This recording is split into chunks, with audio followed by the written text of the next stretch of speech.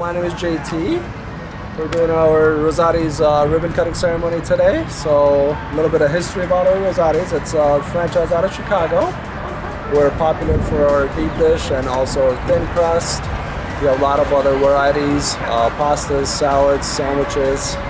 So wide range of menu to choose from. We're carry out and delivery. Rosati's been around since about 40 plus years. There are pretty strong stores in Chicago, about 30 plus. Nationwide, we have about 70 to 80 stores in about 15 different states. Very popular in Chicago.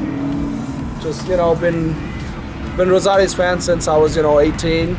Been living in Chicago for 10 years, so tried that, ate that all my years in Chicago. And when I saw one in Ankeny, decided to kind of dig into it, see, how the franchising works and all that, and got into it, and we decided to open a store in Waukee. And the reason why we picked Waukee, because it's one of the fastest growing town.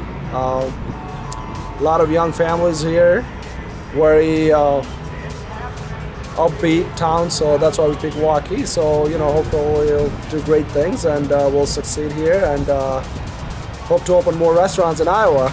Well, congratulations. And for those that are watching, I just want to maybe have you just kind of let them know how to find it. I mean, where are you guys located in Waukee? We're on the corner of Alice's and University, and you can always go online, rosatispizza.com.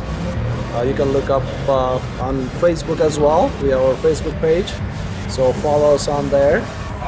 And yeah, we're right here in Waukee on Alice's Road, 1165 Southeast Alice's Road.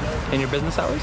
We're open from 11 in the morning till 10 at night. You tell them about that slice, that Soto. You guys got a really good deal, right? We have a really great deal for lunch, 11 to 3. We got a jumbo slice and drink for $5. It's available Monday through Sunday, actually 7 days a week. So just stop at any time to try it out a little bit. And if you're feeling more hungry, pick up a pie to take home for your family.